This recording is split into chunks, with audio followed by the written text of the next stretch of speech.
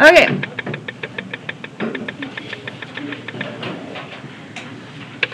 Given this graph, this is me recapping. Given the graph here, graph the radical of it. Graph the radical of it. So let's just talk about the rules we know. I know that there's some invariant points. What's invariant when you square root it? The square root of what is invariant? 0 or the square root of 1. So if I ever see a y of 0, the point stays there. So for instance, the coordinate negative 4, 0 becomes negative 4, 0. It didn't move. The coordinate 1, 0 becomes 1, 0. It doesn't move. I'm square rooting the y. This is what I'm doing. This is what I'm physically doing to my points. Okay, does that make sense? Square rooting the y. And this coordinate, I guess it's not really labeled, but right here, what do you want to say? It's like 1.2, comma 1.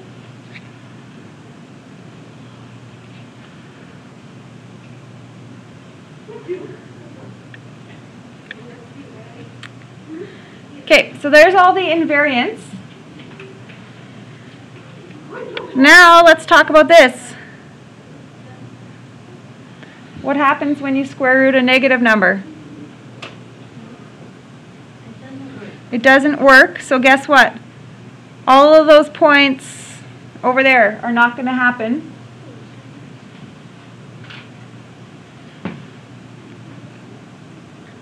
Okay, let's do that coordinate. What does 3, 4 become?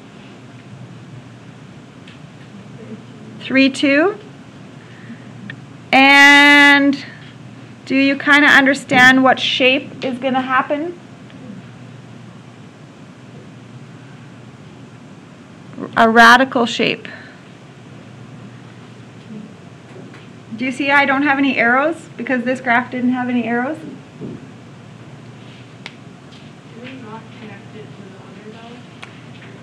Nope, because there was no coordinates that would exist in there. Yeah. So if you ever did the domain, your domain would be the number negative 4, and then it would go from 1 to 3.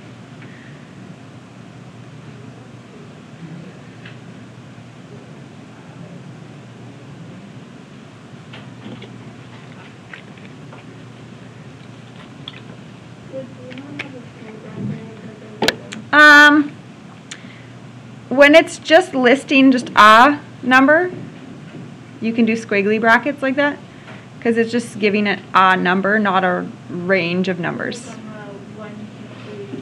Oh, yes, sorry, you're right. Is that the bracket you're talking about that I made a mistake on? I was so worried about my other brackets. Okay. Find the domain and range of this. Okay, let's talk about grade 10, because I think you're going to remember that stuff, right? Grade 10, here you go. How did you do that in grade 10? How did you graph something like that in grade 10? Anybody know what shape it makes? The first function you ever graphed? A line. A line. It is a straight line. What does the 3 tell you about that line? The y-intercept. The y-intercept is 3 on that line. What else do you know about that line? How do I know where to move? Let's say over, up. How do you do that in a line? Maybe this would help you ring some things in your head. Do you remember that?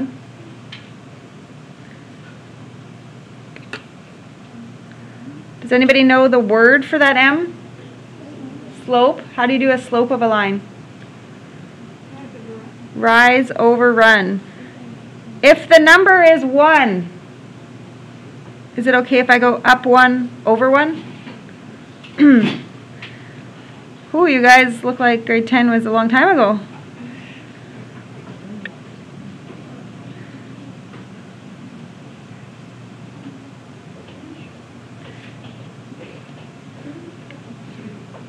Okay, that's the graph of that.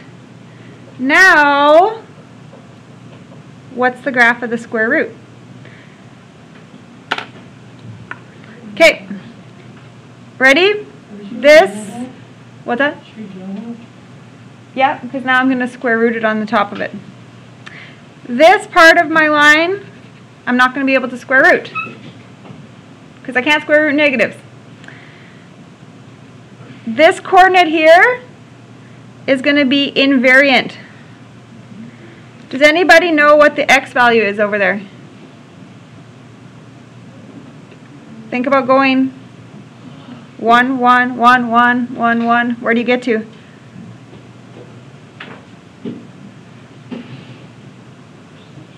-3.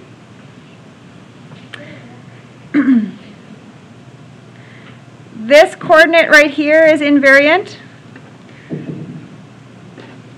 I need some like other colors here.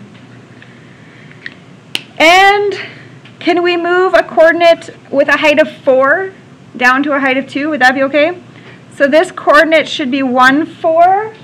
I'm going to move it to 1, 2.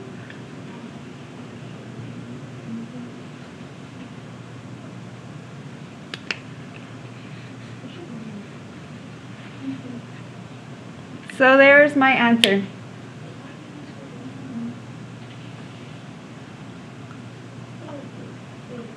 How did you do this? I took the height of 0 and left it. I took the height of 1 and left it.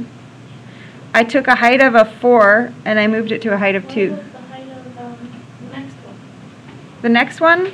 I just left it as a pattern. Like I just know that Oh, so is your arrow going straight across or is it going up? it's slowly going up because how do radicals move?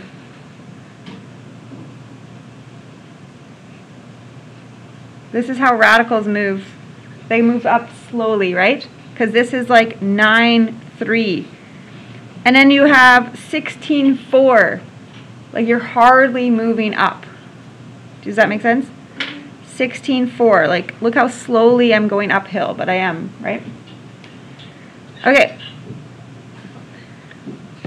What's the domain? What's the x value that we went to on the left? -3 to infinity. And what's the range? What's the lowest height? 0 to infinity.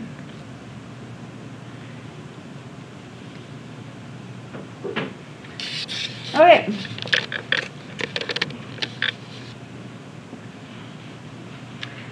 Grade 10. Grade 10. How do you graph that? This time I'm going to dash it. Okay, it's a line. It has a y-intercept of -4.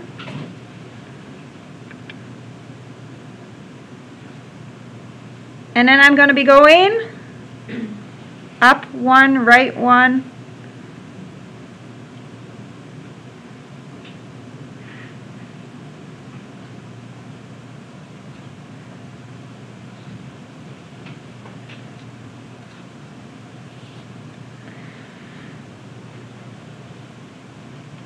Do you understand what this intercept would be?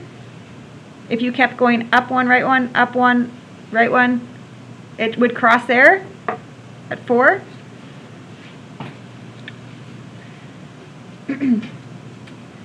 Okay, so now I'm going to square root that. I'm going to square root that graph. So, what do I know? Invariant, invariant. Invariant, invariant. Height's a 0, height's a 1.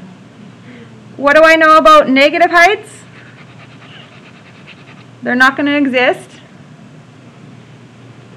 And then what do I know about my curve from here to here? I'm going to be above it. And then what do I know about my curve after? I'm going to be below it. And I'm always thinking like I know the consistent shape of a radical equation, right? The shape of a radical. Okay, so this one has a domain from 4 to infinity. Do you notice how the range is often 0 to infinity because you can't have y values below 0?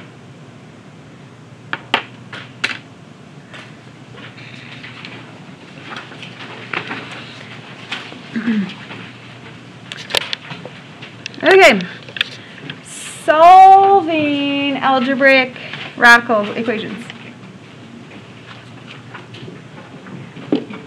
Okay, how do you want to solve this?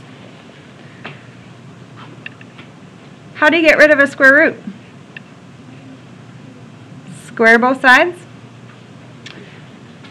Okay, if I square root a square, or square a square root, they cancel. And you get x plus 3. And that equals 4. I'm going to subtract 3. I'm just doing some algebra stuff. And I get an x value of 1.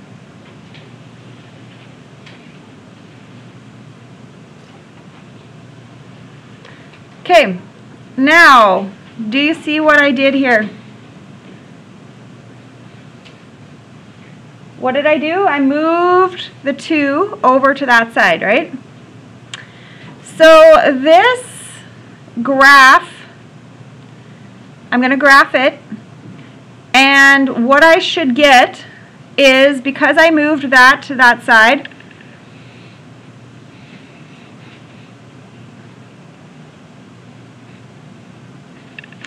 can you think about your algebra? If you move this to that side,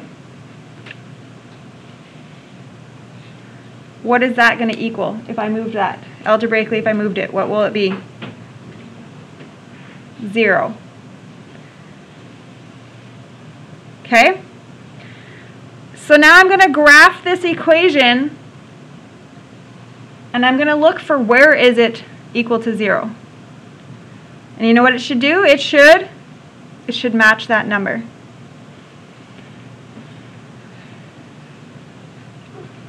Okay, you ready? Where's the starter point? What's our shifts here? We're moving how and how? Left 3, down 2. So can you put a starter point? Left 3 and down 2.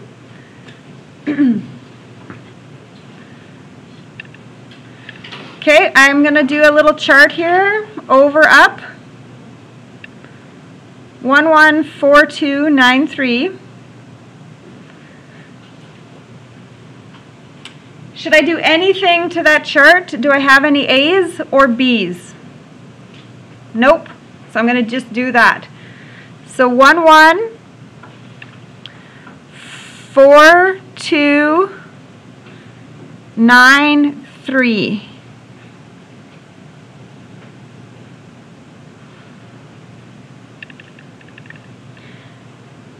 And where did that graph have a height of 0?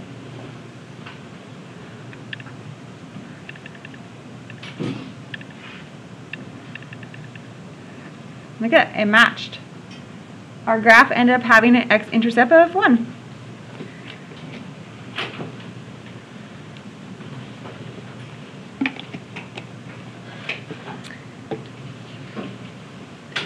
Okay, solve this algebraically. Okay, so what is your very first algebra move here? We have to do a few things. What do you want to move first? Do you want to do a divide by 2, a square, or an add 4? Which one have to come first? Add 4.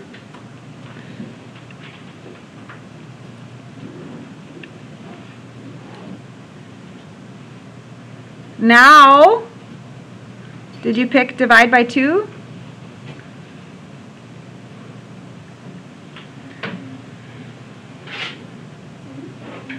Okay, now I'm going to square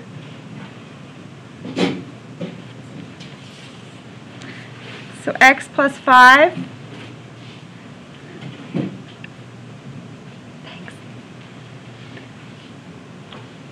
square, and now I'm going to subtract 5.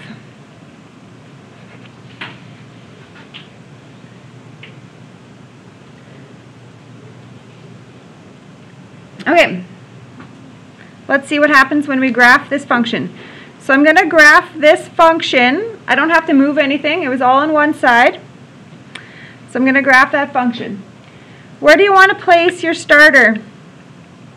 Where's your starter point?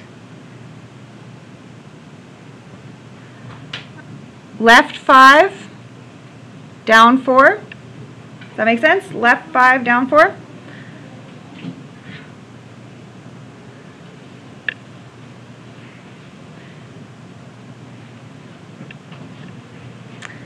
One, 1, 4, 2, 9, 3. That's normal. Do we want to do anything to that chart? Do you have any A's or B's that might affect it? What is this 2? What kind of letter is it? Is it an A or a B? It's an A. It's out front of it. So we're going to be timesing that column by 2 because A, Y. You have to times. Okay, so I'm going to go over 1, up 2. I'm going to go over 4, up 4, over 9, up 6.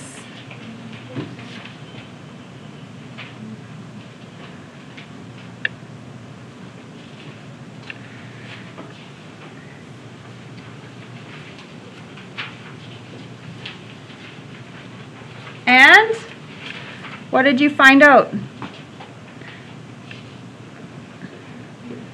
The x value is of -1 on the graph is what made the y be 0. The y is 0 at an x value of -1. Okay? The nice thing about this question on your test, your algebra and your graph should match, right? You did something wrong if they're not matching.